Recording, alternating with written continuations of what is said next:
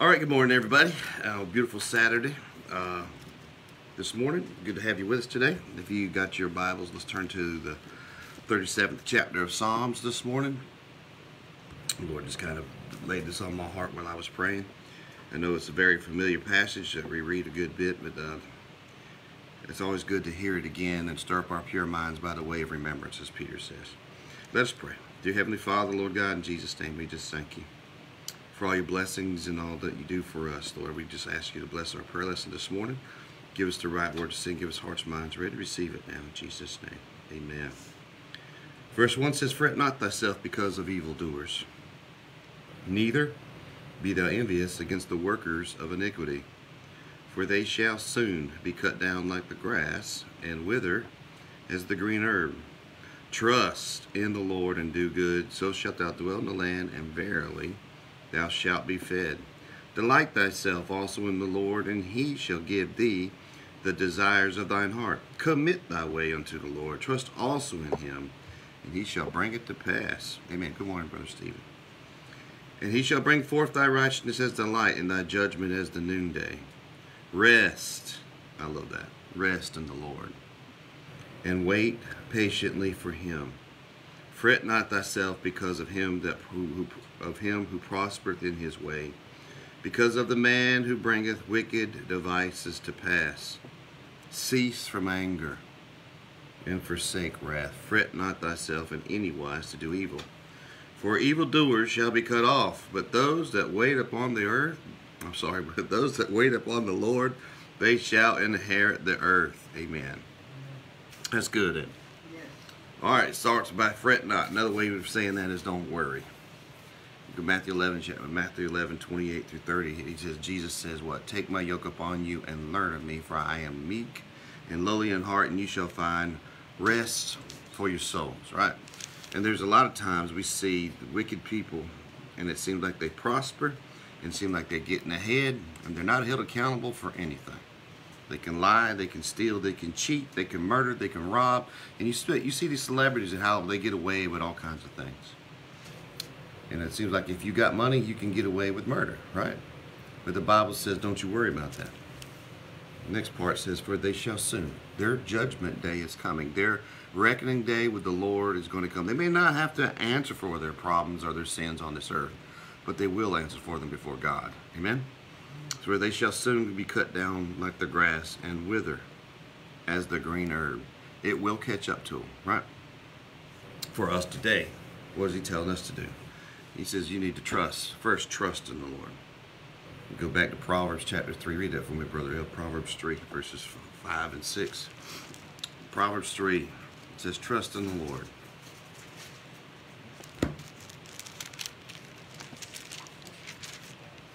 "Trust in the Lord with all thine heart, and lean not unto thine own understanding. In all thy ways acknowledge him, and he shall direct thy path." Amen. So you see there, he says, trust in the Lord. And how do you trust in the Lord? With all of your heart. Everything that you got. I mean, I can look and see how he's got a brand new car, a brand new house, he's wearing brand new clothes, he's got all this stuff. Here I may be struggling. But he says what? Trust in the Lord with all thine heart. And don't lean to your own understanding. I don't understand, Lord, why they getting away with what they're getting away with, and I can't have things. Even when I was working, there'd be certain people, they could come to work late every day, nothing would happen. They could steal or something, and they seemed like they would get away with it. Nothing would ever happen to them. I'd do something very small, I would get written up or get in trouble. And sometimes it just doesn't seem fair. That's what us leaning to our own understanding. Scripture tells that God shows mercy to whom he will show mercy, and whom he will he harden. There's some people just need a little bit more grace. There's some people that just need a little bit more love than others. You know, God understands each and every one of our hearts this morning, doesn't he? So he says, trust in the Lord with all thine heart, and lean not to your own understanding. And he says, I'm going to take care of you, right? Lean not to thine own understanding. In all thy ways, in everything that you do, acknowledge him.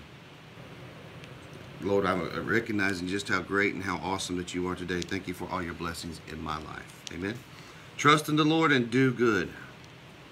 Do good even if you're the only one doing it. Do good. If everybody else around you is doing wrong, you continue to do good. We don't have to answer for them. We have to answer for ourselves. We're going to have to stand before God. He says, well, can't say, well, they were doing wrong and nothing happened to them, so I decided to do what they was doing. That's not how it works. Each and every one of us is going to give an account of ourselves to the Lord. So it says, you don't worry about what they're doing. You make sure your life is right where it needs to be with the Lord this morning. Amen? We got to make sure our life's right with God. Do good, and so shalt thou dwell in the land, and verily thou shalt be fed. And if you look at the process here, there's always a season, for they shall soon be cut down. There's a season. God gives them a little grace. I'm going to give you a chance to make things right. And after that period of that window closes, the opportunity of repentance, when time runs out, they shall soon be cut down and wither like the grass. And what does it tells us about what we should be doing? Look at Galatians chapter 6, verse number 9. He says, and let us not be weary in well-doing. Let us not be weary in doing what is right. You trust in the Lord and you do good. It says, and don't be weary doing it. He says, for in due season, there's going to be a time when the Lord's going to bless you. You have to rest in the Lord and wait patiently for Him. He says what? And let us not be weary in well-doing. When we're doing what is right and everybody else doing what is wrong, when they're getting away with it and they're prospering and it looks like they're getting ahead and we're falling behind, He says, don't you worry about what you're doing. Let us not be weary in well-doing, for in due season we shall reap if we faint not. We're going to prosper. God's going to bless if we stay faithful. Not worry about what the evil do. We can't change to what we're doing to do what the world's doing, right? Romans chapter 12, verse number 2 tells us what? Be not conformed to this world, but be transformed by the renewing of our mind, that we may prove what is that good and perfect and acceptable will of God. So he says, trust in the Lord and do good, knowing that God's going to prosper you. So shalt thou dwell in the land, and verily God's going to feed you. If you look down here at verse 25, he says, I have been young, and now I'm old, yet have I not seen the righteous forsaken, nor his seed begging bread. Why? Because but my God shall supply all your need. So you see how all the scriptures just kind of come together when you start to read it. And there's just one verse, trust in the Lord. And what did Paul say in Romans chapter 8? He says, for I know that all things work together for my good. 1 Thessalonians, Paul says, in all things give thanks, for this is the will of God concerning you, right? In everything, give thanks.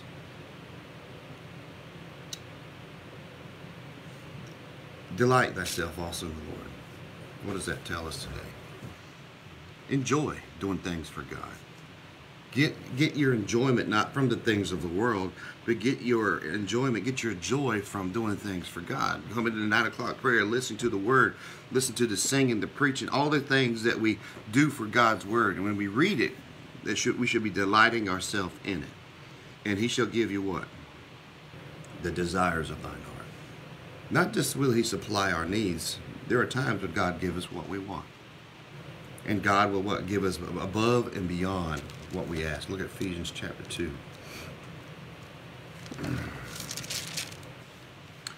I'm sorry, it's chapter 3. Ephesians chapter 3, verse number 20, at page 1207. Now it says, unto him that is able. Do you believe that God is able this morning? Yes. Do you believe that God is able? Now unto him that is able to do exceeding abundantly above all that we ask or think. He says, delight thyself also in the Lord, and He shall give thee the desires of thine heart. I can do exceedingly abundantly above anything that you ask or think. Why? Because we have a great God that can do great things. Amen? According to the power that worketh in us, unto Him be glory in the church by Christ Jesus throughout all ages, world without end. Amen.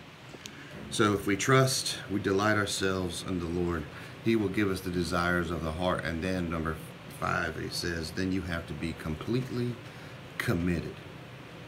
Paul told Timothy, he says, give yourself wholly to them. You got to be committed to this. You can't be a weekend warrior. You can't just serve the Lord on Sunday only. You got to be completely committed to God's ways. Commit thy way unto the Lord. In other words, you got to be completely committed to God. Not worry about what everyone else is doing. He tells us not to fear, not to fret, not to worry, and not to be dismayed. He said, I'm going to lead you and I'm going to prosper you in the way that I want you to go. It's not in us that we walk, direct our steps. Look at Jeremiah chapter 10. Come on, Holy Ghost. That's good in this morning. The Lord's just giving these verses to us. He says, verse 23, O Lord, I know. And that's something that we all need to come to the understanding and know for ourselves, that the way of man is not in himself. Lord, it ain't what I want to do.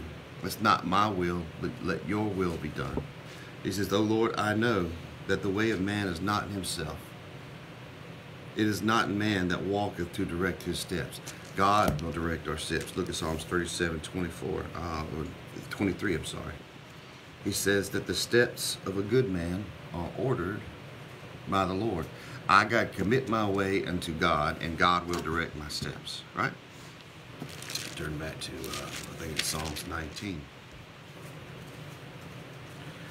Oh, that's that. Let me see if I can find that. Just give me a second. Psalms 32, I'm sorry. Verse number 8. He says, I will instruct thee and teach thee in the way that thou shalt go. I will guide thee with mine eye. I'm going to show you how to go, right? He says, commit thy way unto the Lord, trust also in him, and he shall bring it to pass. God, I want to be completely committed to you. We can't have a relationship with the Lord where we think we can go around and fool around with all these other things and still be committed unto God. Matthew 7 tells us that you cannot serve God and mammon. You can't have two masters. Paul says you cannot sit at the Lord's table and at the tables of devils. You cannot receive the things of God and then act like you're going to and live in the world. If you're going to want to receive the blessings of the Lord, let's not worry about what the evil people are doing. We can pray for them. And he says, don't you be jealous of them either. Man, I sure wish I could get out there and do all that stuff. It must be nice to ride your boat on Sunday. You ever see people, instead of coming to church, they got their boats and head to the lake? Where your boat's going to take you? Is that going to take you to heaven? So you can, sometimes, I mean, this may not always be the case, but you really can't have a boat and have a relationship with God. You can't enjoy the things of the world because they're going to pull you away from doing the things for the Lord. There's a lot of people that will take their boat out and still come to church, but there are some people that will take that boat and say, well, I'm just going to enjoy the river. There's nothing wrong with fishing, but you always got to put God first. I can't miss church so I can go fish. You can go fish any other day of the week. Why you have to miss church to do it? Commit thy way unto the Lord, trust also in him, and he shall bring it to pass. Amen. And he shall bring forth thy righteousness as the light, and thy judgment as the noonday. He says, instead of worry, rest. Instead of being jealous, wait. Wait for the Lord to bless you.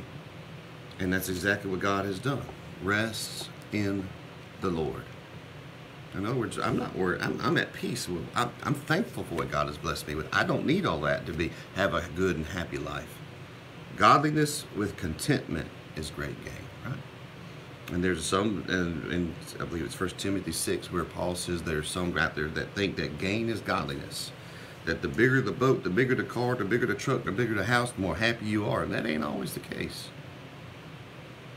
He says, but godliness with contentment is great gain. For we brought nothing into this world, and it's certain that we can carry nothing out. Having food and raiment, let us therewith be content. And then it goes back in Hebrews 10. He says, let your conversation be without covetousness. They got all this stuff. Why can't I have that? Well, God can give you whatever he wants to give you. Right. But first, you got to what? Trust, delight, and commit. And he will give you the desires of your heart. And then he says, rest in the Lord, wait patiently for him. While I'm going through the valley, I'm waiting for the Lord. I know that I can be at peace no matter what part of my life I'm at. If I'm going through tribulation, Paul tells me to do what? Be patient in tribulation. God's going to bring you through it, right? Fret not thyself because of him who prospereth in his way, because of the man who bringeth wicked devices to pass.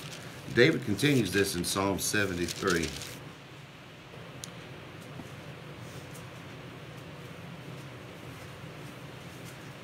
Verse 12, it says, Behold, these are the ungodly, who prosper in the world, they increase in riches.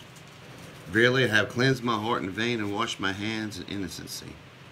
For all day long have I been plagued and chastened every morning. If I say I will speak thus, behold, I should offend against the generation of thy children.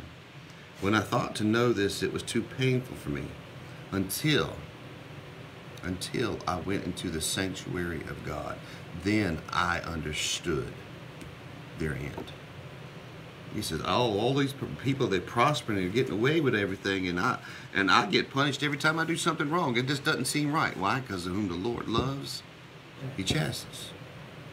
If you are one of God's people and you're living for the Lord and you do wrong, God's going to correct you for it. He may not actually get a whip and literally beat you, but it'll be on your brain, it'll be on your heart. When you do wrong, God will convict you of it. Well, he get away with it. I can't. If you're really living for the Lord, you will not want to do evil. And when you do make a mistake, you're going to want to correct it as fast as possible, because God's hand will lay heavy upon you until you do. That's a good thing, not a bad thing. When the Lord convicts you when you do wrong, I got to fix that. I can't sleep. I can't eat. I can't function. I know that's wrong, so you have to fix it. His Lord's hand laid heavy upon me. All day long I've been plagued and chastened. Why? Because God loves me. Hebrews 12 tells us, if you are without chastisement, then you are a bastard and not a son. For whom to love, he corrects and he chastens. If you look in, I believe it's Revelation chapter 3, Jesus said, as many as I love, I rebuke and chasten. Be zealous, therefore, and what? Repent. Let's see if we can find that for us real quick.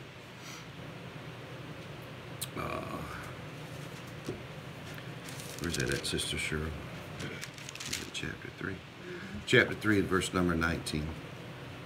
He says, as many as I love, I rebuke and chasten. Be zealous, therefore, and repent. And if you've done wrong and you're living for the Lord, God, I got to fix this. I can't do that. I can't do that and get away with it. Why? Because God lays this stuff heavy on your heart. I have to fix this. And there's evil people out there. There's crooked business people that do all kinds of stuff wrong, and they think they can go and get away with it. One of these days, it will catch up with them. If we're doing business, we have to be honest, we have to be fair, and we have to be straightforward.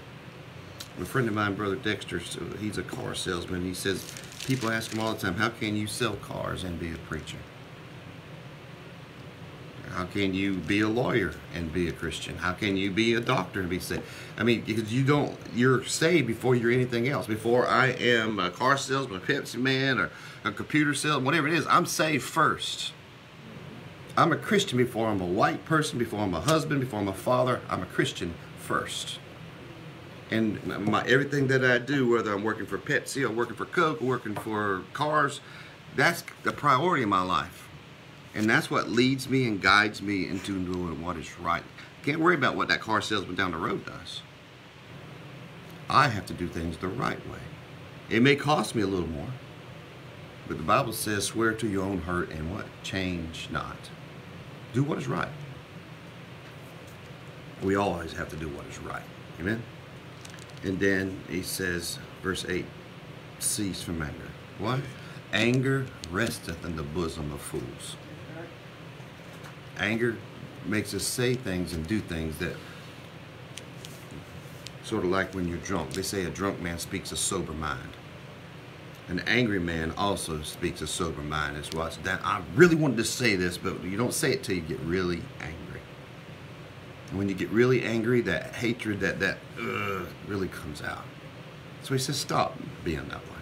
Cease from anger and forsake wrath. Why? The wrath of man works not the righteousness of God. When we act out of our anger and we start treating people bad and yelling at them and cussing them out, we're not working the righteousness of God.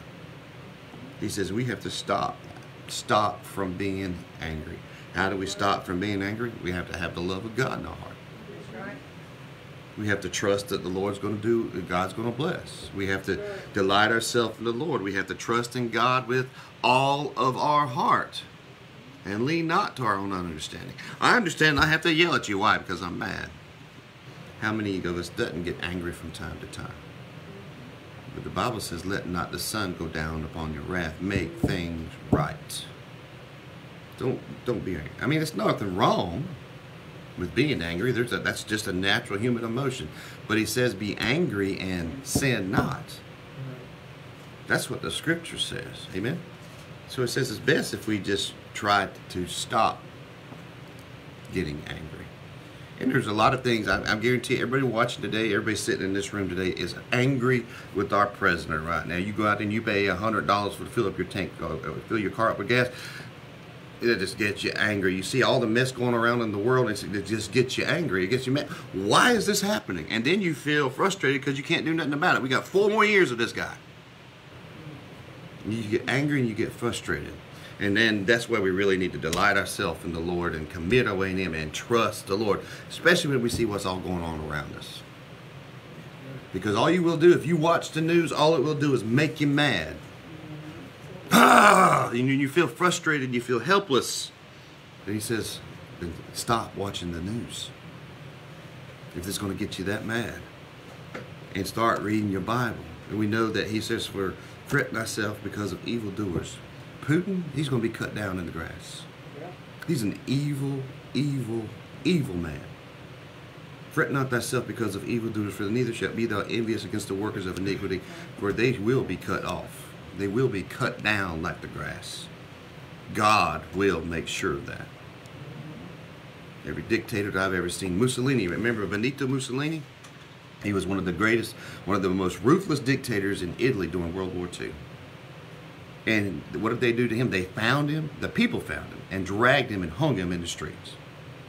And that's exactly what happened. Hitler went in and killed himself.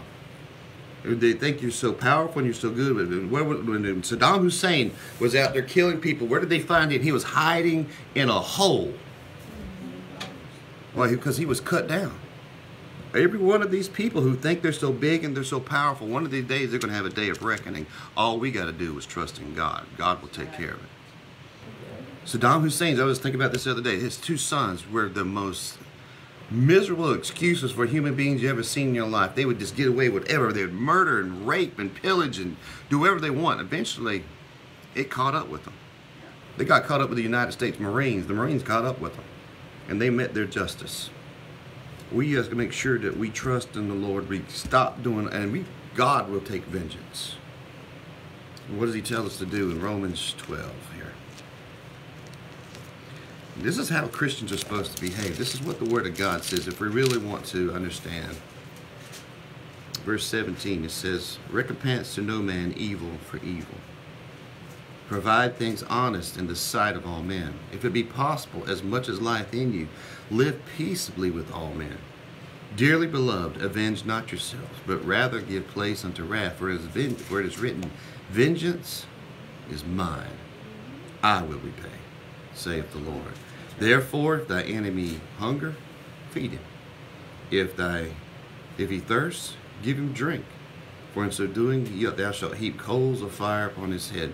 Be not overcome of evil, but overcome evil with good. What does He tell us to do? Trust in the Lord and do good. We do what is right, even when everybody else is doing us wrong. We got to answer for ourselves. We don't have to answer for them. Amen? That's why it says, trust in the Lord and do good. You continue to do what is right. Continue to do what is right. And then it says, cease from anger and forsake wrath. Fret not thyself in any wise to do evil. Don't give no place to the devil. Don't give the devil no room to work in your life. When you're getting angry and we get frustrated, we're allowing the devil to, it starts to create bitterness and strife in our hearts. And where bitter and strife is, the Bible says there's confusion and every evil work. That's right. So that's what he's saying, control your temper. One of the fruits of the Spirit we read the other night was what? Is temperance. Where we're able to control our temper. Long suffering means long temper. I'm able to control how I feel through God. I'm mad. Let me just let that go. And as I said the other night, sometimes we just have to yell out loud and scream, "Ah!" Just to let that feeling pass.